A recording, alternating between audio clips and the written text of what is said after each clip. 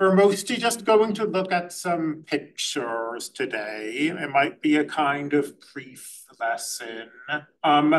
We spent a full week looking at graphs of sines and cosines. That was productive. I'm glad we did it. We have 4 trig functions left, and we can't now spend a full week on tangents, cotangents, and then another week on secants, cosecants. So we're going to satisfy ourselves just with knowing basically what these graphs look like, and then looking at like A and B and C and D and seeing what happens when we mess around with them.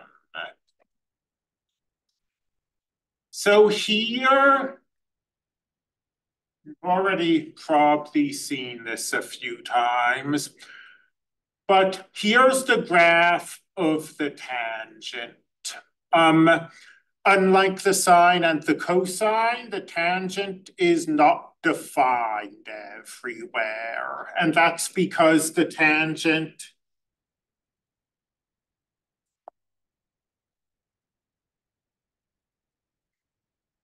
there we go. The tangent, again, is the sine divided by the cosine. And the cosine of x has an infinite number of roots. It keeps being 0. And whenever the cosine is 0, this tangent isn't defined.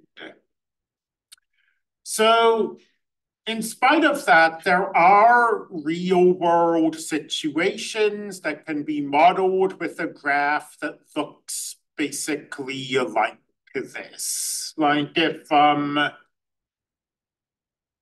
like sort of the classic example, I guess,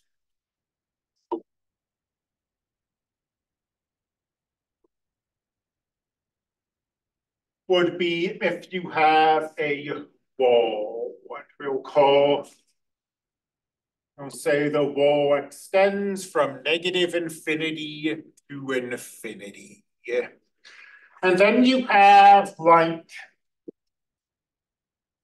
a police car or something that's sitting next to the wall and shining a light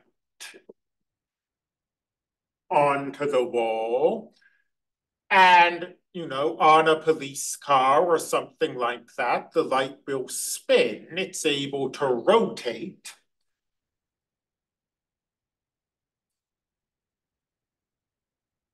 So let's say that the light can rotate between 180 degrees and 0 degrees. Or I guess, I don't know why I suddenly switched to degrees, except out of habit.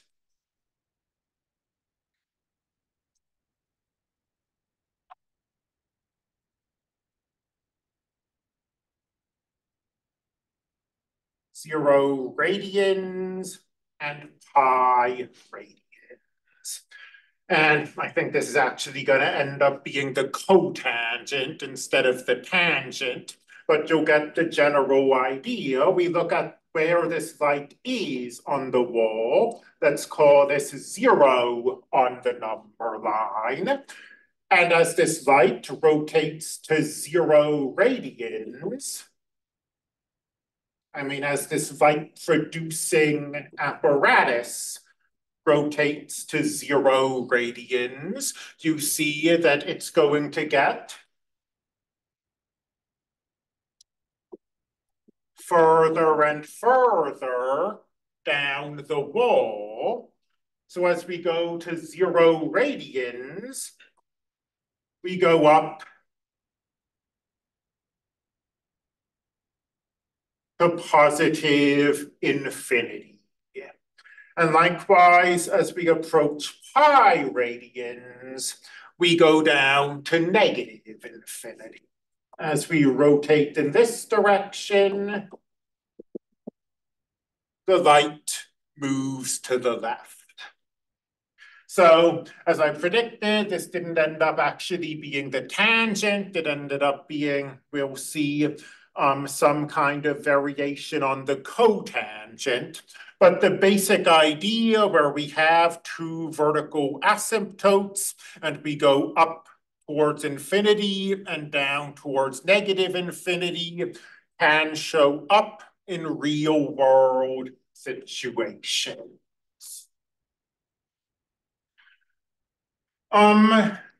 So you should know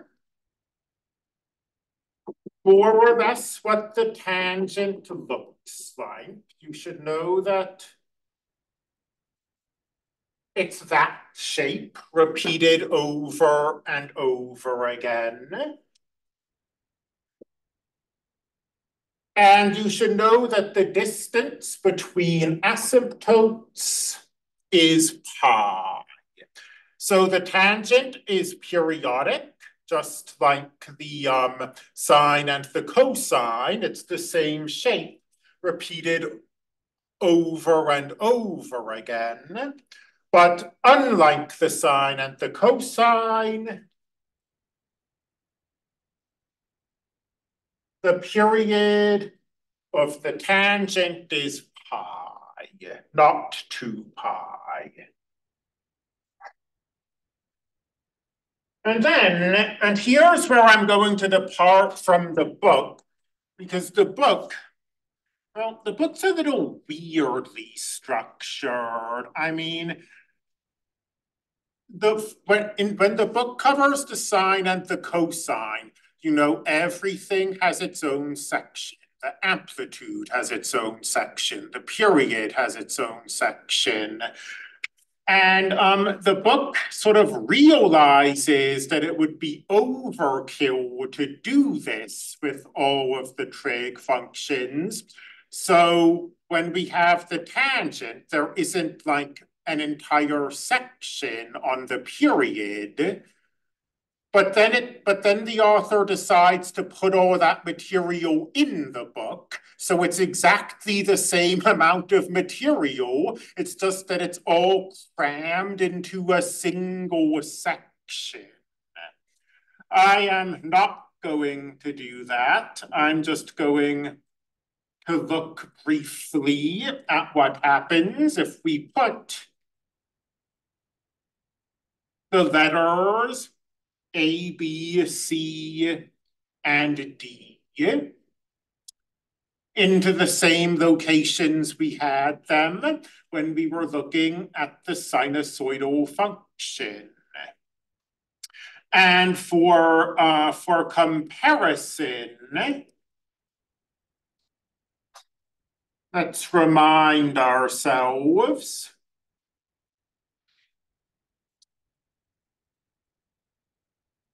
what each of these things does to a sinusoidal function, to something like the sine. So let's see, maybe I'll set D down to 0 here, and maybe I'll set C down to 0. So when you have a sine, A controls the amplitude. Increasing A pulls the sine up. Decreasing A towards 0 smushes the sine down. Now, when you have a tangent, it no longer gets a name. It's not called the amplitude, but A does precisely the same thing. Increasing A, as we see, takes the graph of the tangent and stretches it up. Decreasing A takes the graph of the tangent and smushes it down towards the axis. So it's not called the amplitude anymore, but it's doing the same thing. than it did when we were looking at sinusoidal functions. It's pulling the graph out or smushing it together. What about B? Well, with the sinusoidal function, B controlled the period. Increasing B decreases the period. It smushes everything together. Sending B towards 0 increases the period. It takes the graph and it stretches it horizontally. So maybe it won't be a great surprise when I say that's exactly what B does when we have a tangent curve. And again, sort of just like this A has a name when we're looking at sinusoidal functions, but not when we're looking at this tangent curve.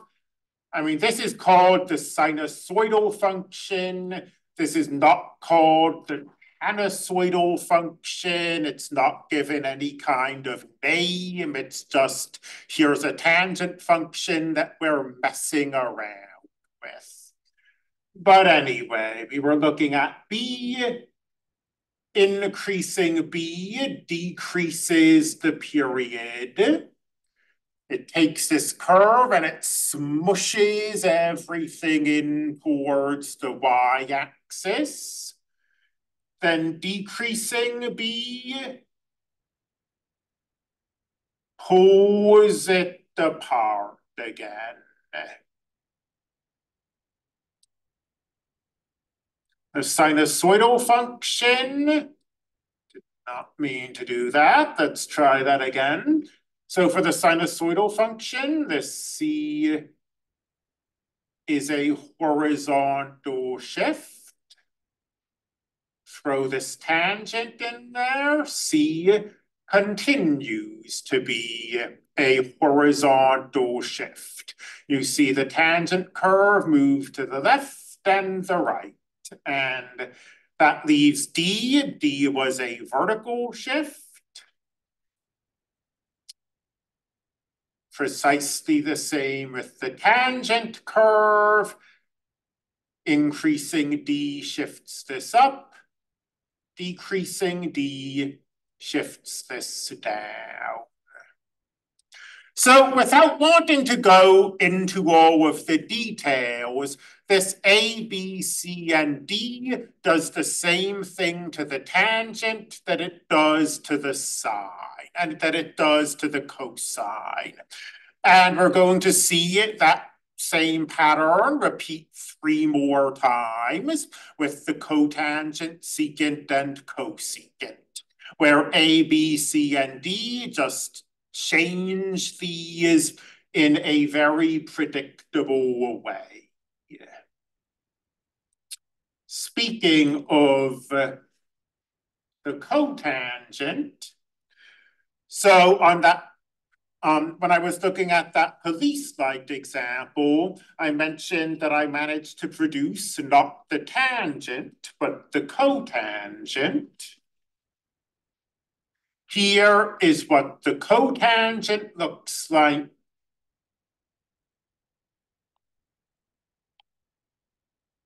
Here is the picture I produced when we were looking at the police lights. We did indeed create something that looks like the cotangent.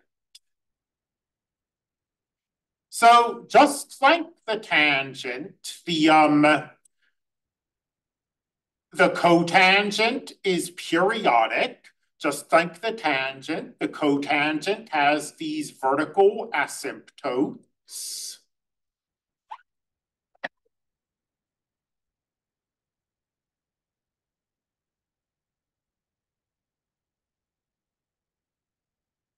Just like the tangent, the period of the cotangent is pi instead of 2 pi. but it's a kind of flipped version of the tangent. Whereas the tangent goes up, the cotangent goes down. Something else I should emphasize is that the tangent and the cotangent both have these infinitely many vertical asymptotes, but they're showing up in different facings. If we look at the tangent and the cotangent together,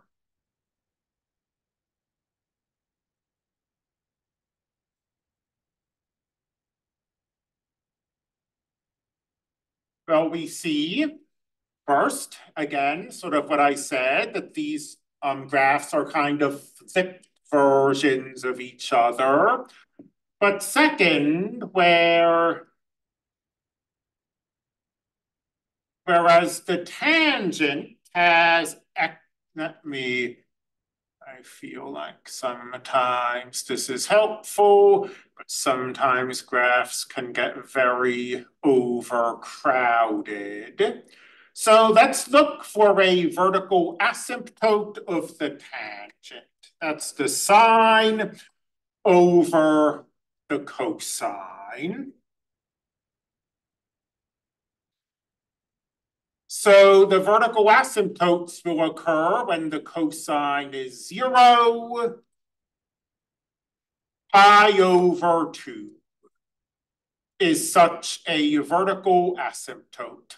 If we remove those distractors, we can see this. The tangent throws up this vertical asymptote. If we now look at the cotangent, pi over 2 is not a vertical asymptote. We can, in fact, say where the vertical asymptotes are for each of these.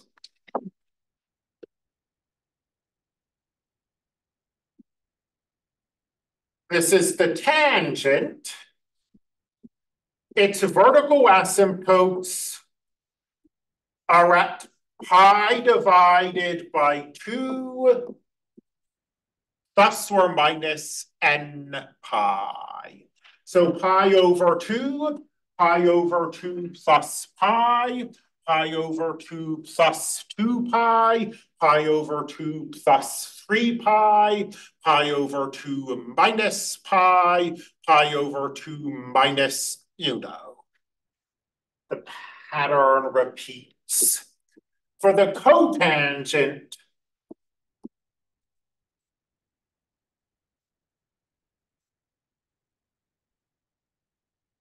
the vertical asymptotes don't have that pi over 2 term in them.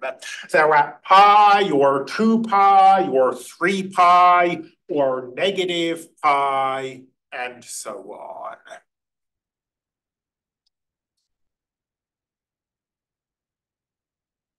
And then, and again, here's where I'm going to move significantly, in a significantly brisker way than the book. I'm basically just gonna throw a picture on here.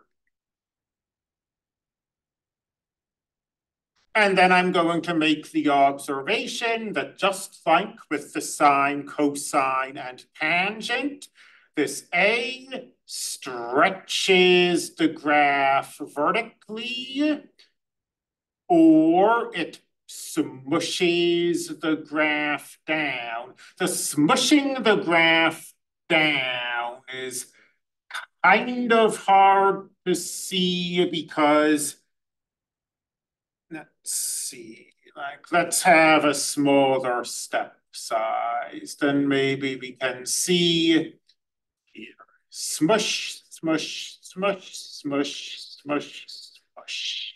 Until 0, it gets smushed down so far that it becomes a horizontal line.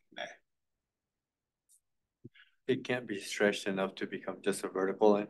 It cannot. It can become like if we let A be sufficiently large, it can be, something where if you look at the graph, you probably cannot see a difference between these and a bunch of vertical lines, but it isn't quite vertical. So let's return this to 1. So with the sine, cosine, and tangent, this B controlled the period. Increasing B smushed the curve together horizontally. Decreasing B pulls the curve apart horizontally. Again, precisely what we see here. With the sine, cosine, and tangent, this is a horizontal shift. Exactly what we see here. With the sine, cosine, and tangent, this is a vertical shift. Exactly what we see here. And now let's look at the secant and the cosecant. And unlike the others, I'm not totally sure what a real world application of these graphs would look like. I mean, the secant, at least, is so important because it shows up a lot in calculus. It's less that its graph has a lot of real world applications. But let's take a picture of the secant, and it looks like that. So it's periodic. It's the same picture repeated over and over again. It's periodic with a period of 2 pi this time. So let's see if I can work this out.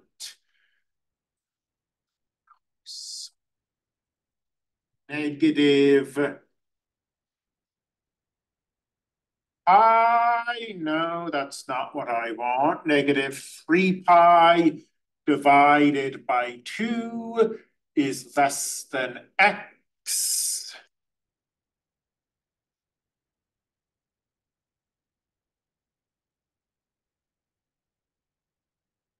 Is less than, no, that's not it. There. So this is this interval from negative 3 pi over 2 to pi over 2 is 4 pi over 2 equals 2 pi units long. So the period is 2 pi. This shape repeats over and over again. And there's a vertical asymptote right in the middle of the period. So that's different from the tangent, which had vertical asymptotes, but they were neatly dividing the periods into chunks. Here, the vertical asymptote is inside a standard period. So why? What's with this graph? Well, let's try to work this out. The secant is 1 divided by the cosine. Here is the cosine. So the secant, just like the tangent, which is the sine over the cosine, has vertical asymptotes whenever the cosine is equal to 0. So x equals pi divided by 2 x equals negative pi divided by 2. X equals 3 pi.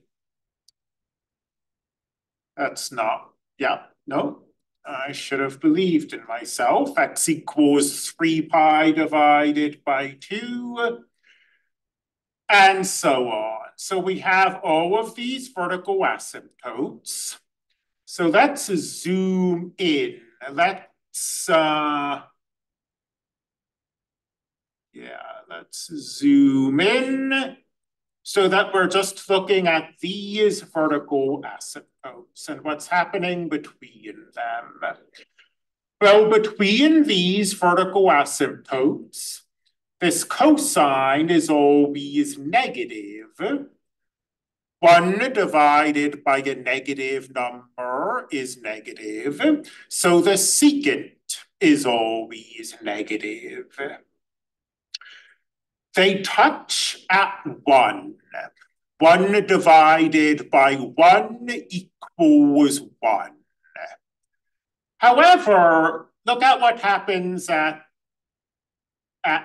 2, for example.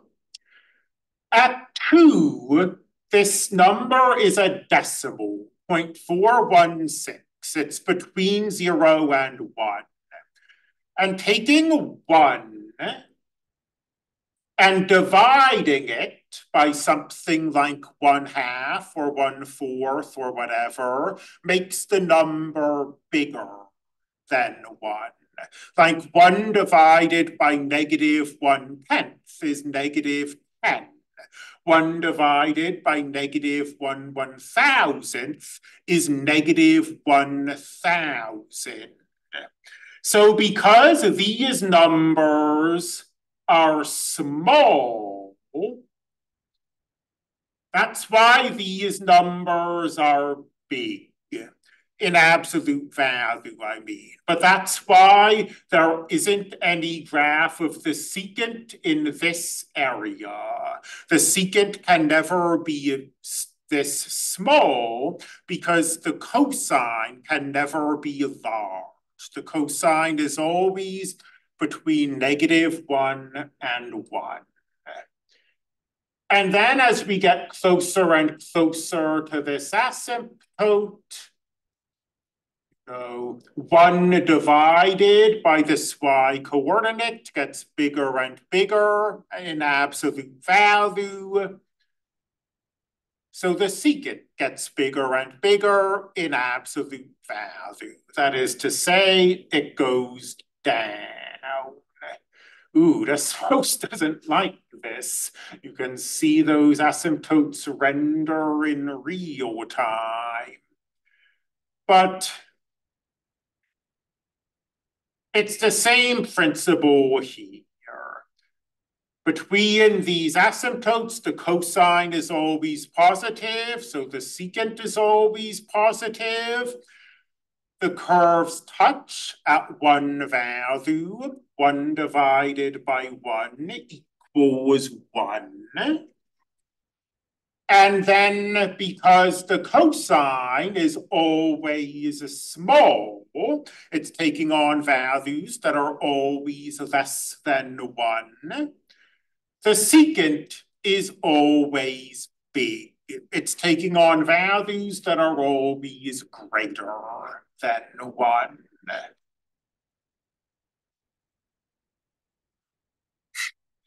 And that is the secant. And let me get rid of these distractors.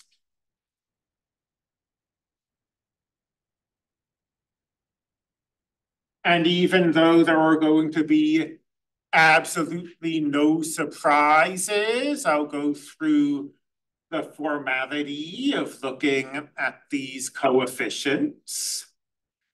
This A either stretches the secant up. It looks a little different than the other stretching because now when we stretch these curves up, we're physically dragging them. away from the x-axis, but either this curve is being smushed towards the axis when a is small, or it's being stretched away from the axis when a is big. Changing b is going to mess around with the period. Increasing b smushes everything together. Decreasing b pulls everything apart.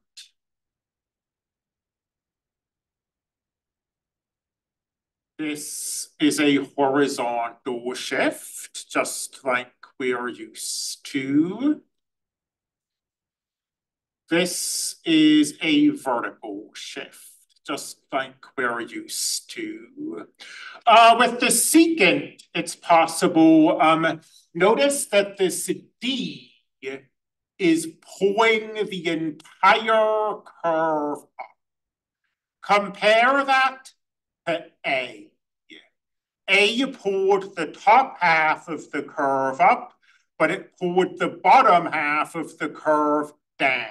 So it's pulling these things away from one another. By contrast, D is pulling them both in the same direction, both down, both up.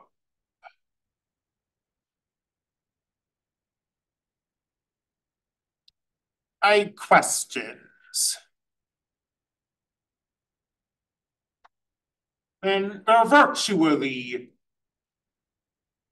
done rather ahead of time, but again, I don't want to drown us in new material right before the test. The cosecant is going to be, maybe you could have predicted this, the cosecant is to the sine what the secant is to the cosine.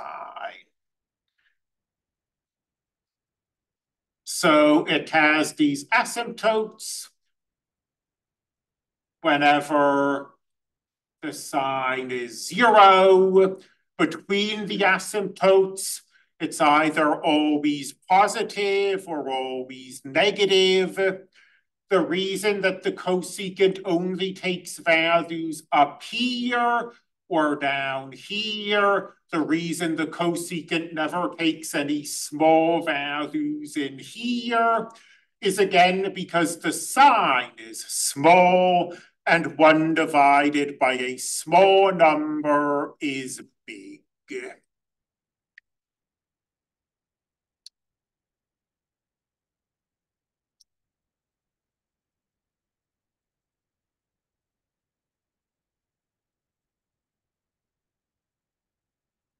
And vertical stretching, vertical smushing, horizontal smushing, horizontal stretching, horizontal shifting, vertical shifting.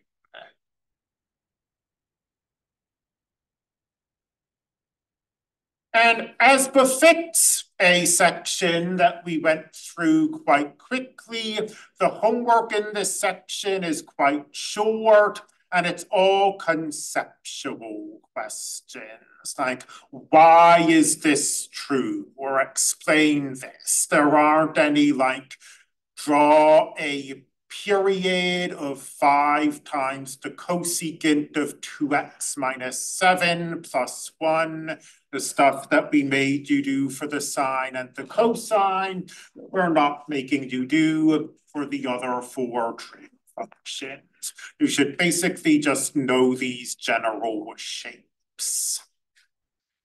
Okay, I'll try to get some kind of review for you, and we can talk about it on Wednesday. See you then.